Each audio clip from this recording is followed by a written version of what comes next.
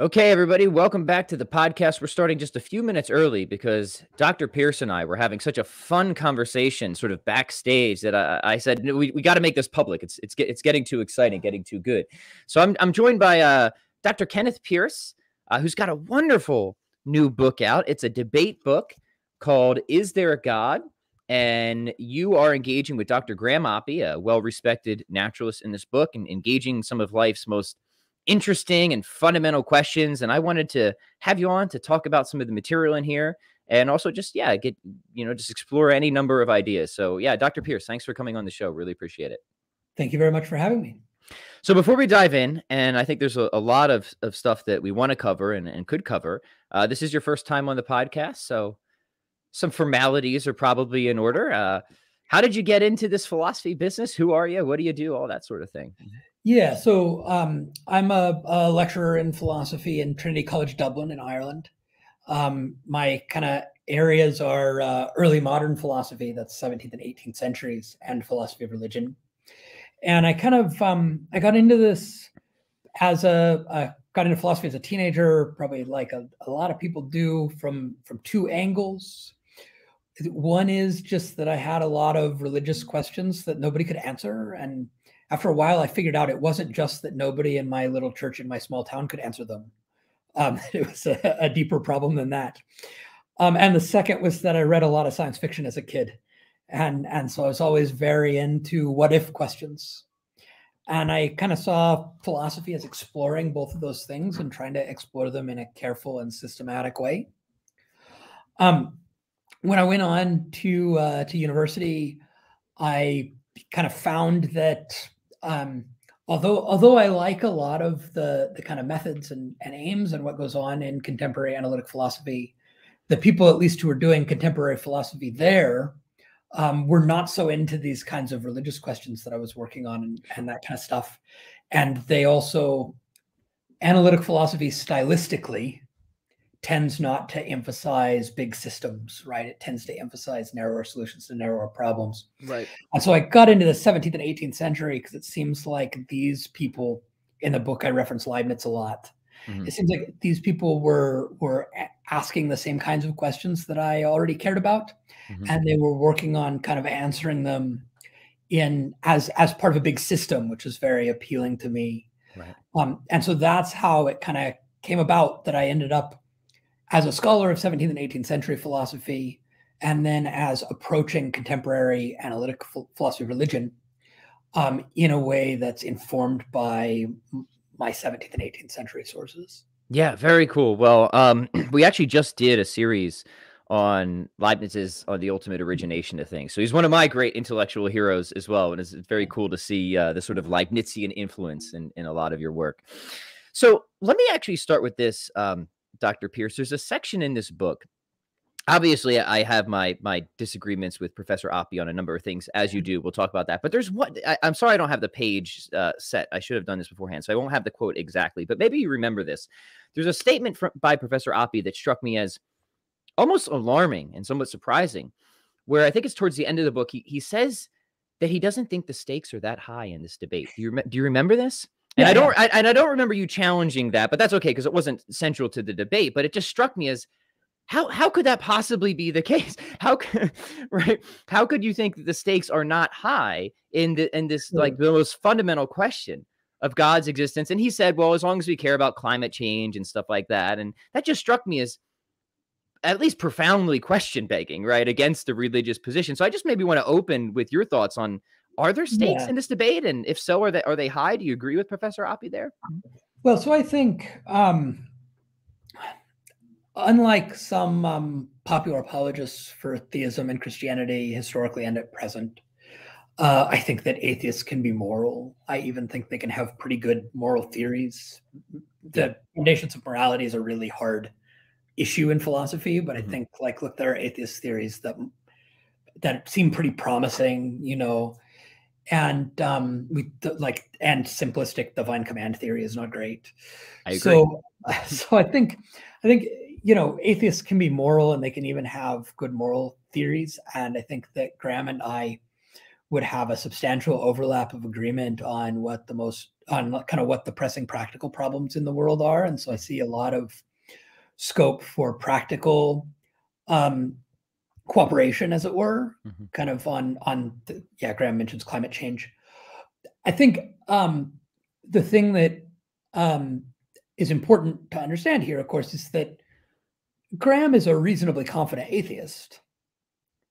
And so what I think he has in mind in that statement at the end is that this kind of false belief that, according to him, theists have needn't do much harm, right? So some people like Sam Harris think that, like, religion is out destroying the world or something. That's right. And Graham was disagreeing with that and saying, sure, there are some religious ideologies and also some secular ideologies that are dangerous and destructive to the world, but belief in God as such need not be so. And maybe even for some people, they're motivated to be good people and make a positive difference to the world because of it. From the perspective of a theist, someone might think the same thing, that, like, obviously we care about metaphysical questions, about the fundamental nature of reality and so forth, but someone might think that, look, it doesn't make much practical difference. In practice, most theists wouldn't think that, and I wouldn't think that, because most theists are committed to some form of religion, right? And if a person with a religious commitment, obviously that makes an enormous and profound difference to their life. Right. And exactly what's at stake in making the right religious commitment is something that there are a lot of differing views on, depending on your particular theology and your views about the afterlife and so on. But having the right religious commitment or lack of religious commitment is something that, particularly if there's a right religion, could be quite momentous in what's at stake. Right. And so part of what I think is going on is that this kind of non-religious perspective, whether it's a theistic or an atheistic non-religious perspective, that is thinking that that kind of religious commitment is not the kind of thing we need. There is no right religion. If you have that view, then I think it makes sense for you to say that there's not much at stake. Right. Yeah. Right. Yeah. No. Yeah. I agree with that. Right. But that, again, that seems to just take for granted that the other view is false. Right. And there are positions that I think are incorrect, even religious positions. But I would still want to say, well, I hope I'm correct about that, because it does seem like there's something at stake here if I'm wrong. Right. Right. Right. Yeah. So and I just want to start off by noting, I have a lot of admiration for Professor Oppy, not just for his sincerity and intelligence, but he's also he's not like a Sam Harris. He's very friendly to theists. He thinks you can be rational as a theist, right, and belief in God. And yeah, like you said, he doesn't think that all sort of the world problems reduced to religion or anything like that. So even though he himself is a naturalist, he's sort of a friendly atheist in ways that a lot of the new atheists aren't. Would you agree with that? Yeah. And actually, something that our editor Tyrone Goldschmidt was kind of, when he was recruiting the two of us for this volume, and we were kind of talking about what the debate might look like and what one of the things that he thought would be different than many existing theist-atheist debates that are already kind of available in book form and whatever, would be the friendliness, right? Because I also am kind of on the, like, look, I think there are good philosophical arguments and other kind of good reasons for endorsing theism, but philosophy is hard and I could easily be wrong. And I kind of recognize how difficult the issues are and how many excellent philosophers there are who come to different conclusions. And so I hope that kind of the friendliness of the discussion is a kind of distinctive selling point of this particular debate, Yeah, and we're very much dedicated to that here, of trying to raise a level of discourse and really try to have very productive and fruitful conversations, which I think this book really models. So, all right, with all the friendliness in the background, let's get into some disagreement, right? Because obviously you and Graham have arguments, right, of why you think your positions are correct. And it does seem to me, we were talking about this a little bit before, that Yeah, there's sort of this sort of master argument that kind of is behind a lot of Professor Oppy's thinking, and it's a very interesting argument. In fact, it reminds me of St. Thomas Aquinas, because when St. Thomas Aquinas is addressing like the two arguments against God, he's like, look, there's evil, and there's this idea that you just don't need God to explain anything, that the principles of nature are enough. And it seems like Professor Oppy just kind of wants to go, yeah, Aquinas, that objection is the right objection, right? Right. Problem evil, yeah, we can suggest it, but maybe we don't need to press that issue. It just seems like I'm just going to latch onto that. And if two theories explain just as much, believe the simpler. Theism and naturalism explain just as much. Naturalism is simpler. Go with that, right? And then you come in and you really challenge both of those critical assumptions that they're not on an explanatory par, and at least it's not clear who comes out in the simplicity debate. Is that a fair summary before we dive in? Mm-hmm. Yeah. Great. All right. Explanation. All right. This is the big one. And you can see your sort of Leibnizian background coming into play here. You have a really unique, really interesting way of kind of presenting a contingency style argument. Can you take us through that? Maybe we'll start by diving in here. Mm-hmm. Yeah. So maybe a little bit of the like autobiographical bit might be helpful. So Please. I'm reading all these historical people, right? And then I'm reading contemporary philosophers like Timothy O'Connor and so on.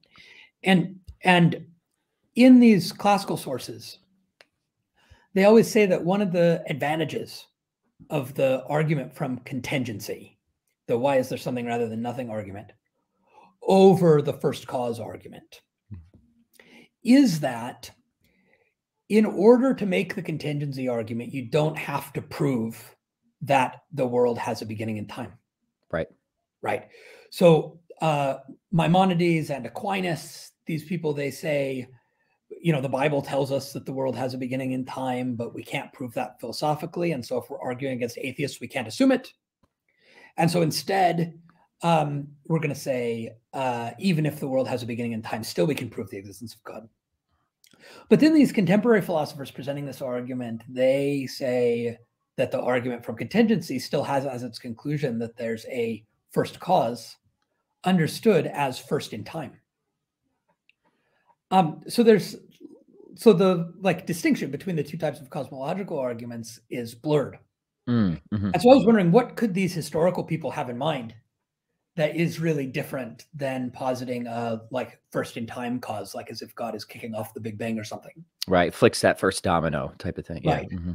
And I'm thinking the historical concept of cause is way broader than the concept that we have now. Yeah. In the like Greek and Latin words that they're using, it basically refers to any answer to a why question. So by cause, we mean a reason. Yeah. And so what we really need is whether the universe has a beginning in time or whether it does not. Nevertheless, there's a reason for why the totality of the universe is as it is. And I was helped by Leibniz here, because at one point he does say, I think on the ultimate origination of things, he says, though eternal things don't have a cause, they must nevertheless have a reason. Mm-hmm. And so so what kind of reason could that be for the totality? Well, the concept in contemporary analytic philosophy is called grounding. Mm-hmm. And so you might think that something like the existence of a statue is grounded in the kind of existence and arrangement and properties of the clay that it's made out of, or something like this. This isn't a causal explanation. It's some kind of what it is for the statue to exist explanation. Or a sandwich exists because a piece of meat is between two pieces of bread. That doesn't cause the sandwich to exist. It's like what it is for the sandwich to exist. Mm-hmm. And so that's called grounding in contemporary analytic philosophy. And so what I said is, look, there's this thing, I call it history with a capital H. Mm-hmm. And what it is it's a great big event that's put together from all of the instances of causation. So A causes B and B causes C, and you put all the causation together, and it's this big event history, the total causal sequence, past, present, and future. And by cause causes in history, you are saying this is the more restricted understanding of causing of contemporary philosophy. Right. Yeah. Right. So I'm thinking of cause for me is a scientific concept. So I'm thinking of the sort of like when they talk about the principle of causality and general relativity that says causal influences can't propagate faster than light. Mm-hmm. Right. This is the kind of causal influences that we find in the sciences, or the kinds of things I'm talking about with causation. Got it. Got it. Mm-hmm. And so that kind of total sequence, maybe it goes back forever and forward forever. Maybe it has a beginning, maybe it has an end, whatever. No matter what it's like, it still makes sense to ask, why is it like that? Mm-hmm. Right. And so that's the thing that I say you need something outside the causal sequence to explain. Right. And that explanation can't be necessitating because the causal sequence could have been different. Mm-hmm. And that's the kind of explanation that the naturalist just isn't in a position to deliver.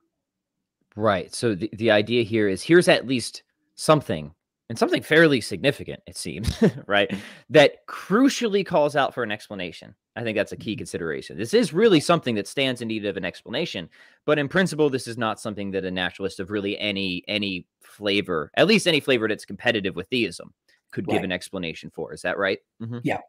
Okay, so let's unpack that a little bit. I mean, I guess maybe the first thing is yeah, why think that this needs an explanation, right? Why think that we need to go further beyond big H history, as you call it, right? Mm-hmm. Yeah. So Leibniz has this great example, right? He's about Euclid's Elements, Mm-hmm. this geometry textbook that had been in use for many centuries by the time Leibniz learned geometry from it as a child. He says, so the copy of Euclid's Elements that Leibniz had was copied from another copy, and that was copied from another copy, and so on, right back to Euclid, who wrote the first copy. So since there's a first copy, obviously there needs to be an explanation of how and why it was written, right? That Euclid kind of figured that stuff out. Mm-hmm. But suppose there wasn't a first copy. Suppose Euclid copied it from another copy, and that was copied from another copy, and so on forever. Mm-hmm. We still want to know who proved the theorems, right? Like why is this book the way it is? Why does it have a bunch of valid proofs in it and not invalid ones? Right. Or why is it about biology or something? Right. So that's no, we need to explain it. And Leibniz is a determinist, so he's thinking we can read each state of the universe off of the preceding ones, right? Right. Mm-hmm. But even if that's the case, that's like the copies of the book, right? Mm-hmm. And so we're still gonna why this whole eternal universe is the way it is and has the stuff in it that it has in it is still going to be a sensible question. Yes. Yeah. And certainly we all have that intuition, right? I think we'd have to kind of clash against a very deep seeming, right? To deny that it just seems like this is something that really does crucially call out for an explanation. And I think getting the context here is important because you're not arguing from the principle of sufficient reason, really in any of its forms in this argument. Rather, you're just saying, look, it seems like me, Dr. Pearce, and the naturalist agree that we should at least explain things as far as we can, right? We agree on that. Well, here's something that seems like we should explain it. And it seems like the theist can at least go a step further than a naturalist on something that really stands in need of an explanation. And PSR aside, whatever you want to think about that, within the context of this conversation, that's significant. Is that right? Yeah. And at the end of the day, I do argue that actually there's a sense in which theism leaves nothing unexplained so that we end up with a version of the PSR as a conclusion. Yes. But I don't use it as a premise. Yeah, I'm a big PSR guy, so you're not going to get any quibbles about me with the PSR. Yeah. I'm fully on board with that anyways, but I like this move because it's just important to kind of situate what sort of conversation we're having. And if we've already agreed that we should explain that we should explain things as far as we can, and if the assumption is that two theories are on an explanatory par, you're challenging that assumption with this, right? But I do want to talk about explanations because it does. I guess there's two ways you could think about it, right? Is that you could just say, well, look, this is something that crucially demands an explanation. Theism can get us further than naturalism, but then we just park out in a brute fact, just like the naturalist would. But we should accept the brute fact here rather than there because of all these other criteria and whatnot, right? That's fine. I'll say that's fine, but that wouldn't satisfy me, right? Personally, no. It seems to me that if there are facts that are not self-explanatory, And if I'm going to avoid a sort of radical skepticism, I do need to get to some sort of self-explanatory fact. And then it does make sense to ask, well, what sort of thing could possibly be a self-explanatory fact? And you've got some really cool ideas on this in the book. So maybe start taking us down that route, and let me know if you agree or disagree with what I just said as well. Sure. So we should distinguish between facts that are literally self-explanatory and facts that are autonomous. Yeah. Which is a term I borrow from Shamik Dasgupta. So if a fact was literally self-explanatory, it would explain itself, and then we'd have a cycle of explanations.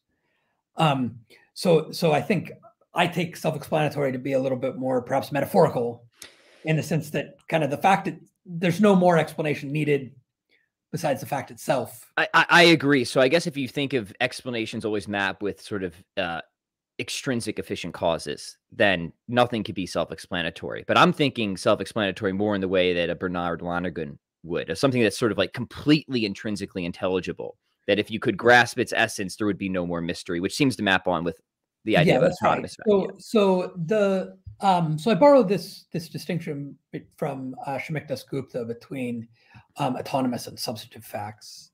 So a substantive fact is just one that stands in need of explanation, and an autonomous fact is one that doesn't. And so his formulation of the PSR, which I also endorse, says that every substantive fact is fully explained. Now, what would it be for a fact not to stand in need of explanation? It would have to be some kind of a mistake to ask why it obtains. And I think Dasgupta is very plausible in saying that the best candidates for autonomous facts are definitions. And so I follow him in appealing to a traditional distinction between two types of definitions: nominal definitions and real definitions. So we're more familiar today with nominal definitions. Nominal definitions tell us the meaning of a word, right? They tell us what a word means. Nominal definitions are, of course, arbitrary, and in a certain sort of sense, they can be explained. That is, we can explain how the word came to mean that. But at the same time, if you ask why all mothers are parents, there's some kind of a mistake involved in that why, right? There's a confusion going on, yeah. Yeah, you haven't understood what's meant by mother if you're wondering whether all mothers are parents. So that's fine. But the real work needs to be done by real definitions. And the kind of traditional claim is that a real definition is not a definition of a word, it's a definition of a thing. Now, what would it be for things rather than words to have definitions? Well, it would be a statement of an essence. It would tell you what it is to be that thing, what it is to be water or horse or whatever. And this is a formulation from Aristotle. The what it is to be of a thing is the essence. Some people nowadays find that notion a bit suspicious, that it's kind of some sort of heavy metaphysics. But I think we really can't do without it for either science or common sense. And I like this a science example that I like is that physicists know what the words dark matter mean, but as of right now, nobody knows what dark matter is. And that last, like what it is to be dark matter, what sort of thing dark matter is, right? We don't know. And this is kind of all over the place, right? And, water is H2O was discovered by chemists and not lexicographers, right? You don't go kind of examining usage of the word in English to learn that. And so these are the sorts of things that we mean by real definitions. And the claim would be that although they stand in need of justification because they're not conceptual or analytic truths, right? We need to provide some evidence, some reason for thinking that those are the correct real definitions. They can be wrong. But what they don't stand in need of is explanation. Once we've established that they're true, there is no why. That's just what water is. Right. So, all right. So that is clear to me. But again, I'm broadly an Aristotelian, so you're not going to get much pushback on this point. But this is good because it sets the ground sort of for what we're going to need, I guess, to sort of cash out explanations in this sort of ultimate autonomous fact, right? Which is the theist is going to claim as God. So yeah, help motivate for us. Why think that we can end explanation there? And really what you're trying to do, and I think this is right, and this is really what kind of veered me towards theism in a large respect, was it does seem like we need to get brute facts to zero for many reasons. Like it does seem to be something we need to do, right? The consequences of not doing that just seem too high to me, right? Can a worldview get brute facts to zero? And you suggest, yeah, it seems like theism might actually be able to do this, so long as we have this idea of an autonomous fact handy and some other moves that we can make. So yeah, lead us down that path if you don't mind. Yeah, so what we've got to do is ground everything in autonomous facts, right? That's what it would be to reduce the brute facts to zero. And so the suggestion obviously is somehow to ground history in God. So leave aside the details of how that works, because that's not the hardest part, right? The hardest part is why God doesn't turn out to be a brute fact, the existence and nature of God. And here I think we're making we end up making a move that that maybe is not where we wish we were in terms of our optimism about everything being intelligible to us puny humans. But we can make sense of the notion of a being whose essence involves or implies existence. That is, that the existence of a certain being, might be an autonomous fact or follow from an autonomous fact. And we can see this by looking at some of the versions of the modal ontological argument that have been proposed. Yeah. So the modal ontological argument says possibly God exists. Necessarily, if God exists, then necessarily God exists. Therefore, God exists. And I might just have to ask readers to trust me that according to the system of logic for possibility and necessity that Graham and I and most contemporary analytic philosophers accept that argument is valid. It is. The modal logic around that is tricky, and I try to explain it for beginners in the book, but it's tricky. Yeah, but the important part is at least Graham agrees that it's valid, right? Right. He agrees that it's valid. Now, in terms of that second premise, why would you think that necessarily, if God exists, then God necessarily exists? Why would you think that? People have proposed these various definitions that would follow from, like a being having all perfections, and then they argue that necessary existence is a perfection. Or one of the things you get in the classical tradition is that a perfectly simple being would not admit of the distinction between essence and existence. Right. And so it would just have to exist. And there are other examples of definitions. And so what I think this shows us is that kind of we can think of various coherent looking definitions, real definitions, that have this consequence of existence. The next problem, though, is the classical problem for ontological arguments raised by Ganilo, the Lost Island problem. So Ganilo, responding to Anselm, said, look, the lost island is an island than which none greater can be conceived, but existing islands are better than imaginary ones. And so the lost island exists. Or Caterus, responding to Descartes, gives a similar, like, I'll just define the concept existent lion. Right. Yeah. All these parody attempts. Yep. Right. So what goes on here? Well, I think the key is we're talking about real definitions, not nominal definitions. So we can't just make them up however we want. But that also means that we might be wrong about that really being a possible essence. Yeah. Right. Especially since we don't grasp it, obviously, because if we did, we wouldn't be asking this question. Right. Well, and so there are interpretations, both Anselm and Descartes, at least some interpretations think that, it might not be a coincidence that both Anselm and Descartes write in this kind of meditative form, and Anselm is writing in a kind of prayer. Right. And some people think what's going on here is that actually they're just leading you through some kind of series of spiritual meditations that if you do them right, then the Just existence of God will become so blindingly obvious that you can't deny it. yeah. And the logical argument isn't really doing any work.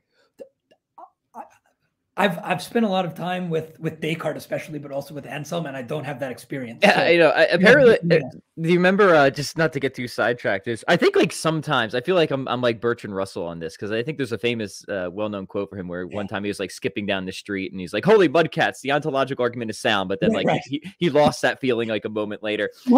I feel like I've been there, honestly. Like sometimes it just seems like I get this flash and it's like, oh, it is sound, right? But then 5 minutes later I've lost it. So right. So I mean, so Thomas Aquinas says that the existence of God is not self-evident to us. Well, it's not evident to us, right? It's evident in itself, but not to us.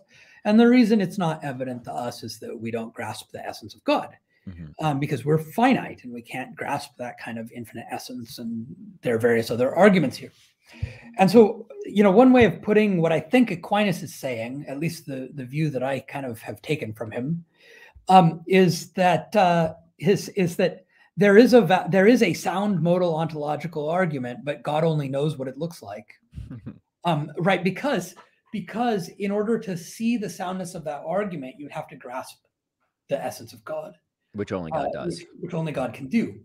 But what we can do is we can see this notion of a being whose essence includes or implies existence. Makes sense? There are various competing candidates for what that essence might be, and we perhaps don't understand any of them perfectly, and we don't know which one is right. Some of them are inconsistent with one another. You know, there's this evil God parody of the ontological argument, right? That like a being in which none worse can be conceived. Right. Well, obviously, like a real bad thing is worse than an imaginary bad thing. And so so if you think about it from that perspective, then some of these definitions are inconsistent with one another. The beings like can't both exist. So the idea is that just like scientists are willing to posit entities that will make the theory work, and make the theory succeed in explaining the data, they hypothesize them. We can similarly hypothesize that there is a being whose essence includes existence, although we don't understand that essence. And we can kind of try to attribute various features to that being based on the role that it needs to play in order for the explanatory theory to work. And that's what's going on when we're kind of making this inference to God. As a being whose essence includes existence, we say, although we don't grasp that essence in a way that would allow us to see how it includes existence. Yeah, but what you're doing here, and I think this is right, this is actually something that I was thinking about a long time, and I got really excited when I saw your presentation of it, is opposite the common objection that the cosmological argument depends on the ontological argument. You're saying, if anything, it's the reverse, right?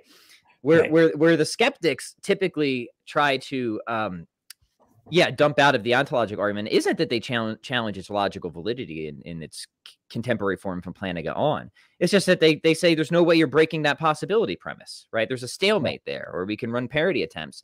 But you're saying, well, look, if we have an independent contingency argument, we can just plug that into the first premise, and then this gives us reason to accept, you know, what traditionally comes out of the ontological argument, which is say like a perfection at the absolute bottom of reality, which then of course would sort of give us the that entity that we need that could reduce brute facts to zero. Is that right?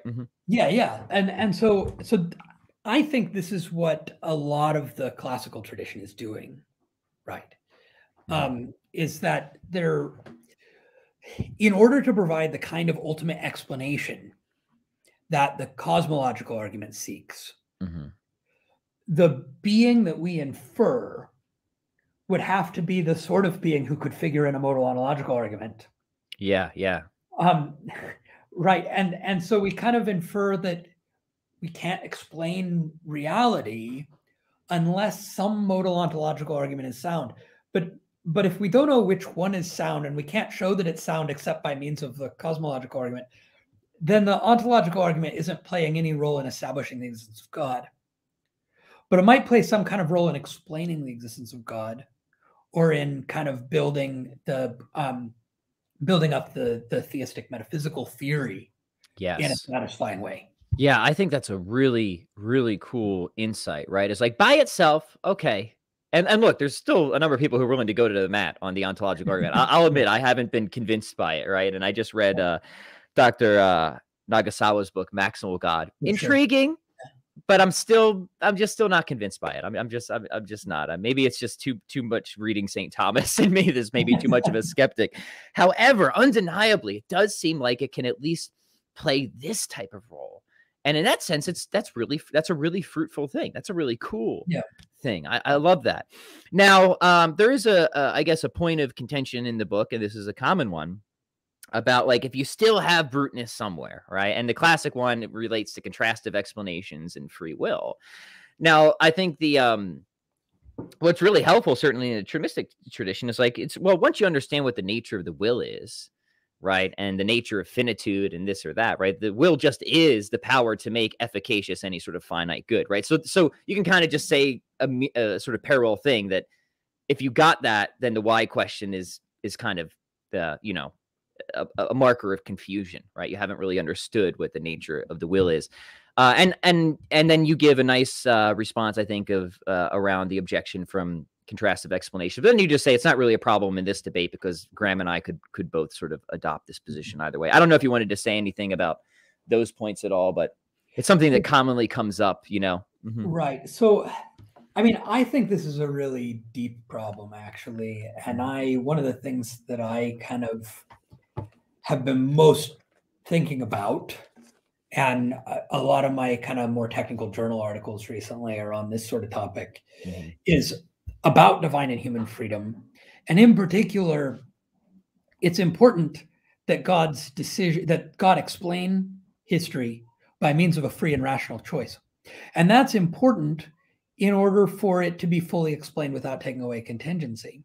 Right, trying to avoid that modal collapse there. Mm-hmm. Right, but that means that we need to think that God's choice is compatible with contingency, and so we can't go with we need to avoid the thing that Leibniz spends a bunch of effort trying to avoid and probably doesn't succeed at, the view that the view that necessarily God chooses the best of all possible worlds and that God couldn't make any other choice.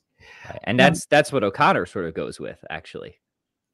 Right? Yeah. He does sort of seems to take the Leibnizian optimism a bit in a new way, but So I contribute to a symposium on a paper by O'Connor in the forthcoming edition of Oxford Studies in Philosophy of Religion. You can take a look at on this. So O'Connor does want to think that God has a great variety of worlds that are genuinely possible for God to actualize. And I'm worried about whether the kind of strategy that O'Connor and Mark Johnston and others have tried to use really works for that. So there's so I just I like, there's a paper by Alexander Pearce on divine creative freedom. Yeah, it's a good one. That I think is kind of I guess I'd say the most promising approach I've seen, that wants to rely on incommensurable goods. So he thinks that just like beauty and sensual pleasure can't be compared to say whether 1 degree of the one is as good as 1 degree of the other or whatever. And so we can kind of explain God's choice in terms of the goods that God appreciated, the reasons that God appreciated. But given precisely the same reasons, God could have made a different choice and it still would have been fully intelligible.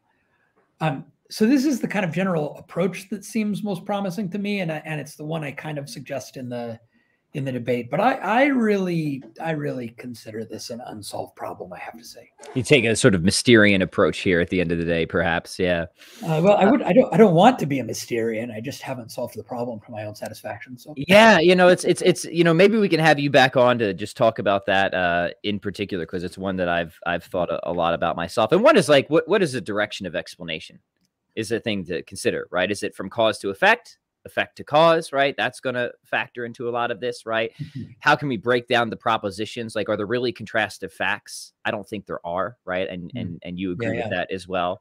So kind of how you even think about what an explanation is and what is required of an explanation, that alone, I think, can alleviate it enough to still get you what you want of theism, bringing brute facts down to zero. But I think we still want to go deeper, like you're saying, right? And try and probe the nature of the will and rationality and how it's linked. And I like what you say about Pearce. I've been very much always attracted by like Yves Simon on stuff like this and freedom of choice. It'd be fun maybe to do a separate conversation on that, because it's a thorny one, to be sure, isn't it?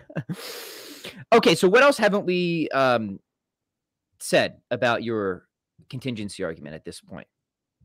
So I think we've hit the main points of the contingency argument. The idea is, so I think created objects are grounded in history, which is the complete sequence of causes and effects, the complete sequence of causal events. History is grounded in God's choice or God's will, which is grounded in God. Something that some people have found interesting about how I'm trying to make sense of these grounding explanations. So I think of God's willing as explaining history, and maybe something like the way that the motions of the dancers explain the existence of a waltz. And something about these analogies is that it makes sense of the notion of God holding the universe in being. And it has kind of a satisfying account of divine power, in that it's thinking that the universe's being as it is nothing over and above God's willing. Yes. It's that God is kind of enacting the universe or history understood as an event. So that's the kind of dependence on God that exists in the version of the argument that I put forward. Yeah, excellent. Really, really good. And I think it's a really cool, novel take on really what has sort of been there in the tradition. You're articulating it and refining it, I think, in a really important way as it lands in contemporary debates of theism and naturalism. You have another interesting argument, really an epistemological argument. Can we explore this one a little bit, Dr. Pearce? Yeah. And let me see if I can try and summarize it. Then I'll let you kind of fill in the details. And it's this idea of like, hey, we can't go with Descartes on epistemology, right? We can't start from this position of global doubt, right? We'll just get stuck in this sort of radical skepticism. So we have to start from a position of at least just trusting our faculties as generally reliable until we have reason to issue an exception or whatnot, right? That all seems perfectly right to me. And it seems like that's not something many naturalists would disagree with or need to disagree with, right? And then you're asking the question, okay, well, what theory sort of best supports that posture, right? What theory sort of best lends to or would best predict the general reliability of our cognitive faculties? And you kind of tie that really nicely into religious experience. And then you say, okay, well, all else considerations equal, it seems like theism's the better theory for this. Not a definitive proof, but it seems like a consideration, however strong, in favor of theism over naturalism. Is that a decent summary? Yeah. So I do want to make a kind of distinction here that a lot of people who, including Thomas Reid himself, who's kind of the guy this approach to epistemology generally comes from, a lot of them endorse a providentialist epistemology that are thinking that we need to say that kind of God created us and wants us to have true beliefs in order to explain the general reliability of our faculties. I don't make that kind of argument. And I don't think atheists have too much trouble explaining the general reliability of our faculties. There's some questions about kind of the nature of mental representation and causal theories and there's some puzzles there, but Yeah. I don't think it's too bad. The big thing that I want to say is the thing about religious experience, that there are these sorts of experiences that are in fact widespread throughout the world. Experiences of spiritual realities or of, you know, oneness of the universe, or of what people take to be God, whatever. There are these sorts of experiences, and it seems like the atheist is going to have to say that these are pretty much just hallucinations. And this is unfortunate, because all of us, we kind of start with this principle of the general reliability of our faculties. And the more kinds of complicated, weird exceptions you're having to carve out from the general reliability, the kind of uglier and more convoluted your theory is getting. Right. And also, since reliability is the kind of default starting point, claims of unreliability require justification. Now, where this argument gets tricky, and this is something Graham and I have a lot of back and forth on, is that nobody can say that all or even most of the beliefs people form on the basis of religious experience are true. Right, because they conflict. They conflict. But similarly, nobody can say that all of the beliefs that people form on the basis of sensory perception are true. People form all kinds of false beliefs. Right, moral beliefs as well. Yeah. So there's a question about kind of, can we take that sort of spiritual perception, if you want to call it that, as a generally reliable faculty that kind of goes wrong sometimes in something like similar ways that other faculties go wrong? Yeah. Or do we have to say that this kind of whole mechanism that is a pretty widespread part of human experience is all just a kind of mistake? Yeah. And so what I'm claiming is that in terms of our general epistemology, in terms of having a consistent approach across all the different kinds of human experiences, it would be better if we could say the former thing.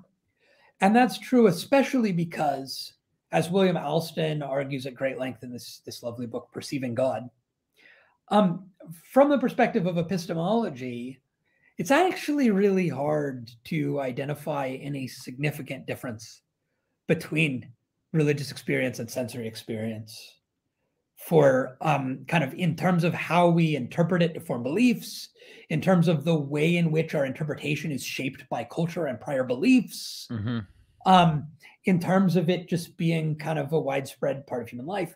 It's very difficult to kind of show that this sort of religious experience is different from sensory perception in a way that matters. Yeah. So let's spend some time on this, because this is really cool. And I think there's a number of tensions that you pick out. One is from the naturalist perspective, I guess, is one of my problems has always been this problem of arbitrary breaks, right? And I think this is what you're getting at, right? Now, maybe you don't think it would be an arbitrary break. And what by arbitrary break, I mean succumbing to Darwin's dilemma, right? That the universal acid of the evolutionary theory kind of changes or corrupts everything it touches, right? And the idea here is that acid corrupts religious belief. Why? Because religious belief was just a sort of delusion we formed that helped facilitate cooperation and survival, but it's not real, right? There's no real religious facts, right?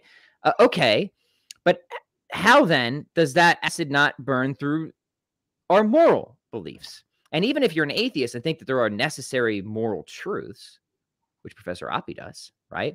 How are you now securing moral knowledge of that, right? It doesn't seem like we have a reliable process there. So now it just seems like we have a real stark arbitrariness at the very least. Like, even if we're still granting moral facts on naturalism, which certainly I think can be challenged, it still seems like we have just like a real jarring arbitrariness here. Why not just let the Earth's acid continue to burn, right? And we do have, modern computer simulations and evolutionary theory that suggest that evolution could even drive perceptual experiences to unreliability, right? So we actually have some evidence to think that it might even be arbitrary to count, our basic, what seems to be most obviously true sense experiences as reliable as well. So you see what I'm saying? If this problem of Yeah. arbitrariness always struck me with naturalist Yeah. theories. So I tend to think that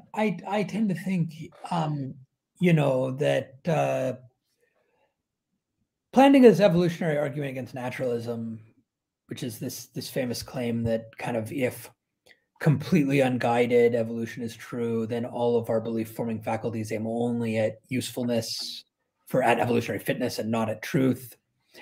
I kind of think that doesn't necessarily apply kind of really broadly to evolutionary naturalist views, perhaps not so ambitiously as Plantinga thinks it does. But one of the things it does show is that people who make evolutionary debunking arguments should be careful that the debunking doesn't spread out of control. Because once you start thinking that that line of reasoning debunks certain classes of beliefs, there is a where do you stop problem. And I do think you're right that this problem is especially pressing for someone like Graham, who believes in objective, mathematical, moral, and aesthetic facts that are not kind of naturalized. So some people some people give definitions of naturalism that would exclude him because he believes in non-natural, moral, and aesthetic and mathematical facts. Right, and they're just brute necessities. Yeah, and they have no ontological basis either. So there are mathematical facts, but there are no numbers on his view. So there's no ontological grounding for them. They're just true. And then there's this question about like how do we know them, and in particular, why would we think that an evolutionary process would enable us to know them? So without kind of like those are big, difficult philosophical problems. But the thing is, once you've endorsed that, then you can't say, well, I can't trace this knowledge to the way that my senses interact with the environment, so it must not be legitimate, because you've already accepted a bunch of that stuff. And so the fact that religious experience doesn't have this kind of obvious story about causal interaction with the environment that explains kind of knowledge production. Well, there's a lot of stuff that a lot of naturalists are committed to that doesn't have that. And I think you can kind of tell a naturalistic story about why you would think that evolution would produce generally reliable faculties, particularly if you think that it's no accident that moral behavior often conduces to survival and different things like this, right? And it's no accident that true beliefs about whether there are berries over there often conduces to survival. Yeah, but right there, is that true? Because we see fratricide and severe inegalitarianism all through the animal kingdom. Sure. Right? So that's where I think like Plantinga might be onto a little bit more. Sure. So I mean, so I say it's so you have to say something like it's no accident that it generally conduces, right? Sure. And there are lots of views that might deliver this. For instance, if you've got like Graham has sort of a broadly Aristotelian view about where the moral facts are connected with facts about flourishing, about what it is for an organism to flourish. Now, flourishing is not the same thing as evolutionary fitness, but it's not kind of mere coincidence that what we call human flourishing often conduces to evolutionary fitness. Yeah. Right. Because if you like people who are near starvation don't have a lot of offspring, and people who kind of don't have, you might actually think that kind of family life itself and bringing up your children and having meaningful relationships with them is part of your flourishing and part of theirs. And you might think that that's something also is likely to lead to survival of the individual in the community. And so in that kind of flourishing view, I think like you can kind of see that it's non-accidental that there's kind of a general connection between that sort of thing and evolutionary fitness, even though there are kind of particular cases in which other strategies turn out to be beneficial. Right. Yeah. So my problem is not, I guess, that there might be the general conduciveness, right? But the process by which we would have knowledge of the correct moral facts, right? And how easily that process could have gone wrong, right? That does seem to me to be a serious problem Well, that I've never been able to consistently think my way through from the yeah. So I mean, naturalist look, perspective, right? Yeah. the naturalist has a problem about why we get things mostly right, and the theist has a problem about why we ever get things wrong. Yeah, that's right. Yeah, yeah, 100%, right? Because for the Yeah. theist, it's well, yeah, okay, sure. If there's sort of perfection at the foundation, and we've got the teleology we need, yeah, okay. Doesn't seem too hard to imagine how God could, providentially guide the evolutionary process to creating beings with generally reliable faculties. But then, how do we go wrong? Right? That's it. Like, what? How and why? And why? Why would we go wrong? So the theist does have a story to tell there, Right. and you've got one, right? Yeah. And so Yeah. actually you might think, I might tend to think that a view with an evolutionary view with a God who isn't engaged in constant meddling, actually you might think is, I would tend to think does the best, where you're thinking that kind of God designed the laws of the universe Right. and cares about us having true beliefs and flourishing and having good things happening and so on. But the kind of consistent application of simple laws in this lovely evolutionary way, because evolution is both beautiful and horrible, right? In that it, like, there's all the, it's shot through with all this pain and suffering, but it also produces like glorious and beautiful complexity from very simple starting points. Right. And so if you're thinking about kind of God doing that thing and doing it kind of by setting up the general laws rather than constantly intermeddling. Which is what I do. Yeah. That's how I Yeah. think of it Yeah. too. So then you might think, well, that explains why our faculties are generally but not perfectly reliable. Yeah. Yeah. And you also talk about how a lot of our disagreements really are in the level of interpretation as well, right? And I think that's a really important consideration too. Yeah, so I argue at length that the kind of most plausible view for the theist to take, even a theist who's committed to one religious tradition being right and the rest being wrong, still the most plausible thing to say is that nearly all of these religious experiences are really encounters with God. Mm-hmm. And the kind of disagreement in the beliefs we end up forming about God are matters of interpretation. And that there is so much interpretation going on, and that the kind of interpretation is learned and it's cultural, is actually the same with sense experience. Mm-hmm. Yeah, excellent. Yeah, that's a super fascinating part of the book. Obviously, we've only scratched a little bit of the surface, but part of this conversation is to entice people to go read Sure. and buy the book. All right, I want to try and hit one more thing before our time is up, and maybe we can only give a sketch, and that is the considerations of simplicity.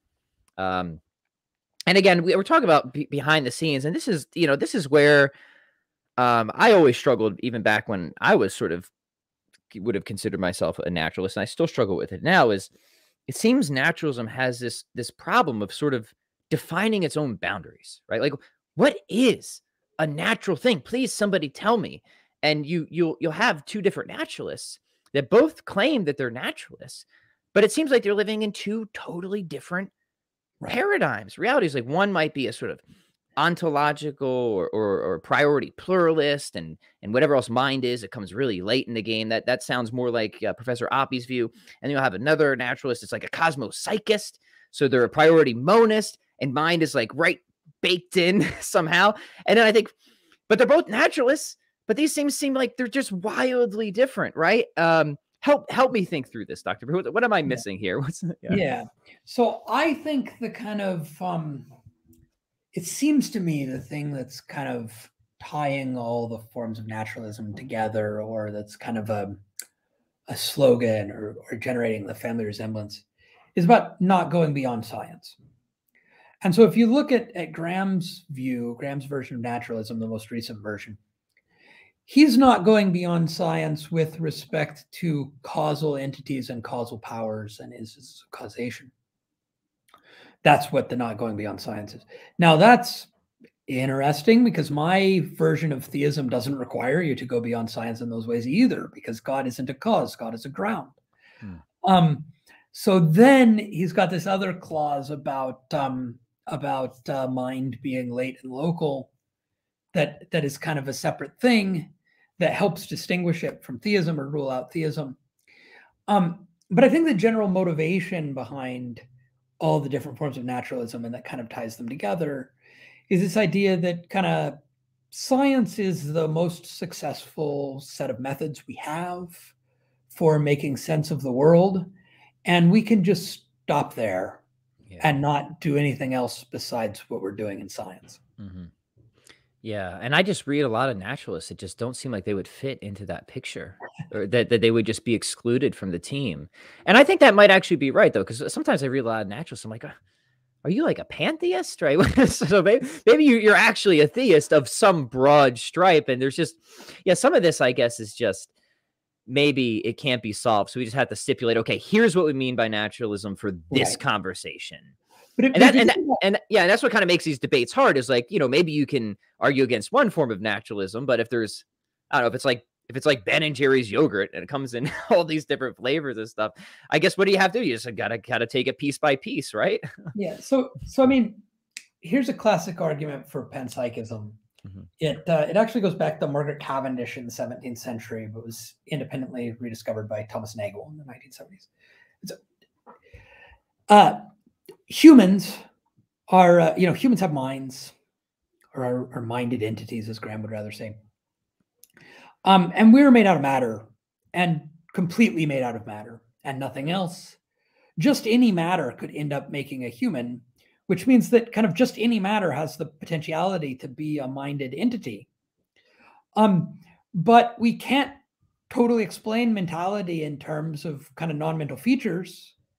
And nothing could kind of arise from those, and it couldn't arise from those non-mental features, And so it must be that kind of the mental features were in the matter all along, and it's got to be now all matter, because any matter could end up composing a human.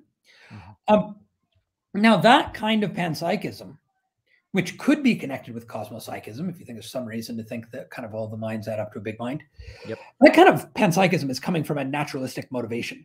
Mm-hmm. That is, it's thinking that kind of the mindedness of humans, the psychological features we have, that's something studied by science, and try to explain it is something science does. And these concepts of matter are kind of sciencey concepts. Mm-hmm. And this kind of explanation that we're doing, trying to make humans an ordinary part of the natural world, involves attributing some surprising features to the natural world. Now, you might think that involves bad science. Right. Or that it is, as many naturalists themselves do. Right. Right. Or that it's going beyond what like the actual scientific experts in those actual fields think. Right. Or, so you might think that's like a bad version of naturalism. Sure. But you can see how the kind of motivation for that particular version of panpsychism, it might seem like a naturalistic motivation to someone trying to kind of integrate mind into the natural world rather than making it something separate. Yeah, and that's important context. I mean, for me, it's just these terms tend to be so elastic, right? And that's mm-hmm. part of like even science. Like, yeah, we study human minds, but like most of the naturalists I read would say like things like subjectivity, right, is not something that like we get at through science, right? Hence the hard problem of consciousness, which is some of these motivations. So, yeah, I mean, I guess that just does that solve the problem, or does it relocate the problem? Right, of just the stretchiness of naturalism just now becoming stretchiness of science. Yeah, so I mean, well, I think that's why almost any of these like big picture isms in philosophy, like physicalism and idealism and naturalism and theism, they're all pretty stretchy, and they have some kind of maybe shared motivation, or maybe you could put like a loose fuzzy slogan. Mm-hmm. But you just got to look at how each philosopher tries to make it more precise. Yeah. Mm-hmm. And that does mean that like no one argument is going to be an argument against everything that could reasonably be called naturalism.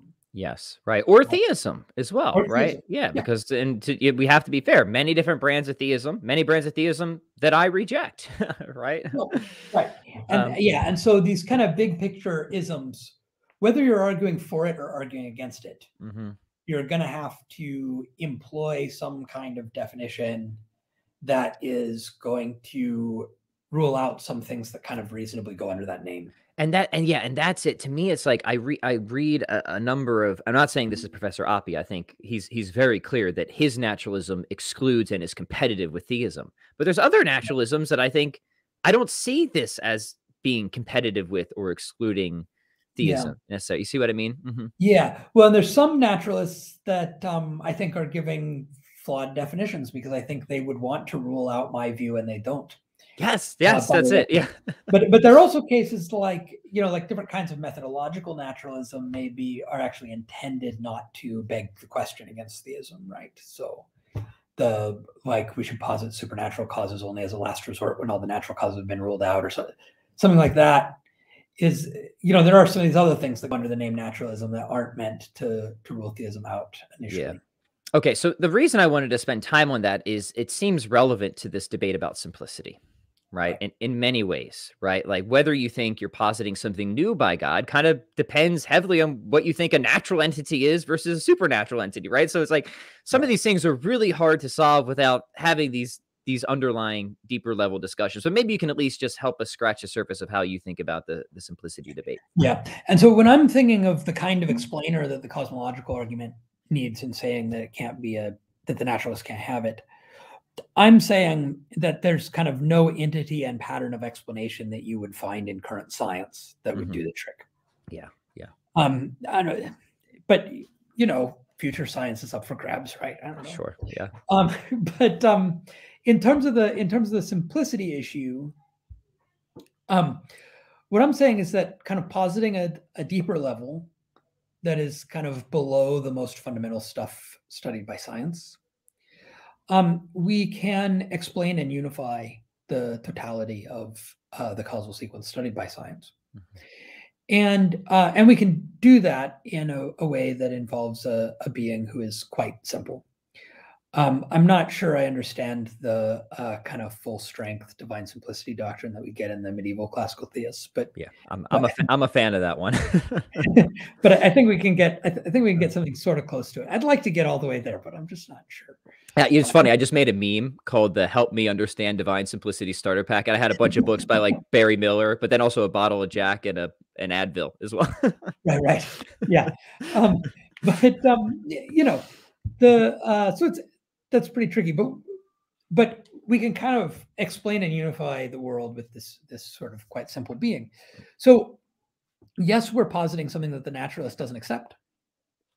There's a question about how much different it is from stuff the naturalist already does accept, especially if like Graham agrees with me that we can't give a conceptual analysis of mental state concepts in physical terms. Yeah. And so we already kind of have the concepts involved as part of our unanalyzed conceptual vocabulary. And we're kind of positing just one entity at the fundamental level rather than having a plurality of entities at the fundamental level. And so we're kind of explaining and unifying things. So on balance, are we making the simplicity situation better or worse? Well, it's not really clear, right? When you posit a new, more fundamental level to explain or unify the stuff you're already committed to, explain and unify the stuff you're already committed to. Is there an additional cost and complexity? This gets into kind of really tricky questions about how we're measuring and comparing complexity. Yeah, I certainly want to say no, right? in terms of like just elegance or syntactical complexity, if we can just have, say, pure actuality or perfection, right? It seems like the theist is pretty advantaged there, right? Because whatever the naturalist is going to have to do, they're going to have sort of imperfection at the root or compositeness, and that just seems like you're not going to be able to match that level of complexity. They could probably match quantitative complexity on the fundamental level if they are a priority monist of some sort, but then I don't see them matching qualitative complexity, right? It still seems it's going to be qualitatively more complex. But I don't, maybe I'm missing something, but Professor Oppy seems, and you call this out too, it seems like he's committed to just a lot of fundamental entities, right? And he might actually have a lot of costs there on the fundamental level in terms of complexity. So maybe spell out what one of your criticisms. Yeah, I mean, so he's actually he's really was pushing hard to nail me down on all kinds of things that I'm not real sure about, right? Because I'm a philosopher, I have a lot of doubts. But then he never quite gets clear on what he takes the fundamental stuff to be. And there's a certain amount of, well, the physicists will tell us. Okay, but then why can't I say, well, the theologians will tell us, right? Like, right. So the at the fundamental level, I guess he's got quantum physics, right? And so maybe we've got a plurality of quantum fields, or maybe we've got the individual particles, depending on how you're interpreting quantum field theory. It doesn't seem like he's going the Jonathan Schaffer route with space-time priority monism and saying that at bottom we've just got space-time. Or the wave function of the universe or something like that. He seems to think something like there's a plurality of quantum particles or something like that at the bottom metaphysical level. Yeah. And that does seem kind of, that seems to me like it might be significantly more complicated than God, especially if you've got kind of different particle flavors and the different properties they have, and then they've got these kind of weird indeterminate properties. And but at least it's enough that he can't just say, because what he wants to say to me is, you believe in everything I do and then some, so obviously I win on simplicity. And what I at least want to say is, it's way more difficult than that to make this simplicity comparison, right? Yeah, right. Especially since you have different ways that people think about simplicity, like syntactical simplicity and stuff like that, right? Like which one matters most? Is there any one that overrides the others? And like, on what level does simplicity really matter? And I agree with you. It seems like it's the fundamental level that really, really matters. And if we can get even just a stalemate or even an increase in simplicity, but then all that explanatory power and if it's not ad hoc and all that, I guess just by the various inductive criteria, I think theism has a really strong case there as well. Do you have time for a question or two from the audience here, Dr. Pearce? Yeah, absolutely. Excellent. Is there anything else you want to actually say? Because we've been talking a lot about your view. Was there anything else that you think about, specifically since you're in dialogue with him, Professor Oppy's view of naturalism that you found sort of unsatisfying in terms of explanation, maybe with his theory of morality or mathematics or anything like that? Right. Well, so I'm really kind of his idea that necessary truths can't have explanations other than by stating that they're necessary. It just seems totally bizarre to me, and not like something that a naturalist ought to say either, in terms of scientific and mathematical practice and whatnot. His view of kind of interlevel metaphysics about how we talk about more or less fundamental things is a bit puzzling as well, because he wants to deal with that just in terms of kind of possible worlds, which is something that almost all grounding theorists think doesn't work, because the singleton set Socrates exists necessarily if and only if Socrates does, but the singleton set depends on Socrates and not vice versa. Yeah. And so we need more kind of machinery than that. This whole thing led to kind of a bit of confusion that we might have sorted out if we had had another round about the Euthyphro problem. Yes. So the problem of whether things are right because God likes them or God likes them because they're right. I thought, because he was trying to do all this stuff just with possible worlds and nothing else, that he was thinking that the grounding stuff was unintelligible, because that's what most opponents say to that view. And if it's unintelligible, then the kind of Euthyphro problem itself is unintelligible. Right. So there is no Euthyphro problem. Right. Right. But there is some question about whether, like, I think the thing you're saying is unintelligible, but I can say the words that according to you mean something, and if you're right, should make a problem for your view, right? So you might still be able to make that work. But that's how that went. And then he kind of came back later and said, oh no, I don't actually think that's unintelligible. I just think that I don't need it from a simplicity perspective. So I think he's wrong about not needing it in terms of what kind of interlevel metaphysics you need to make sense of the scientific view of the world. Yeah, yeah, agreed. And we'll encourage people, of course, to in fact, let's do that right now before we take gentle listeners, if you're here live and you have a question for Dr. Pearce, please submit it now. In the meantime, let's just show the book one more time. And Dr. Pearce, where would be the best place to get a copy of Is There a God, a Debate? And any of your other work or books you want to mention, please put in the plugs now. Yeah, so that one you can order direct from Routledge, and it's available. It's also available from all the major ebook providers. So Routledge.com is the best place to order that one. My other books are more kind of academic and technical, less aimed for popular audiences. But Language and the Structure of Berkeley's World, about the 18th century philosopher Bishop George Berkeley, available from Oxford University Press. And I've also edited Idealism, New Essays in Metaphysics with Tyrone Goldschmidt, which is also available from Oxford University Press. So you can find those at oup.com.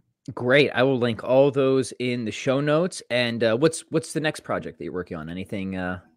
Sure. So I've been working on a book called tentatively entitled Berkeley's Religion: A Study in the History of Anglican Philosophy. Oh, cool. So yeah, so I in my previous work on Berkeley, I got kind of interested in the religious context of his thought, and I thought that the scholars who are working on him are not paying enough attention to the complexity of the debates that are happening within his church. They tend to think it's kind of all Christians versus deists or something, as though the Christians have ever been all on the same side about anything, right? Right. So that kind of led me to this deeper exploration of kind of his philosophical theology, but also how his philosophical theology relates to ethics and politics and that sort of thing. So that's what I'm working on now. Great. Well, that will be hopefully an occasion for another conversation.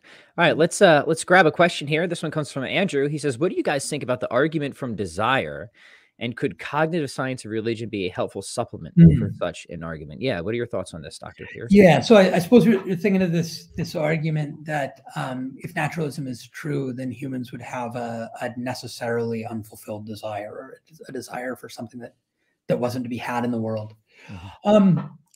I'm not sure whether naturalism predicts that there would or wouldn't be such desires, right? So people used to make that argument in the Middle Ages based on an Aristotelian scientific picture, where this kind of slogan, "Nature does nothing in vain," right, was taken really seriously. But of course, on a Darwinian evolutionary picture, there are some traits that persist despite not having a role in fitness. And there also may be desires that increase fitness somehow without ever being fulfilled. So might cognitive science of religion help? It's conceivable that it could. That is, it's conceivable that when we worked out all the details of that infinite desire, that there might be something in that process that favored theism somehow. I definitely don't know, well, especially not in my state of knowledge about the cognitive science of religion, but perhaps in humanity's general state of knowledge at present, I'm not sure that such an argument could be made really compelling at present. Yeah, excellent. Well, I'm on the same page with you. I think it's an interesting thing to think about, but it's not. It's a suggestion maybe, or something. I don't know. I've never been.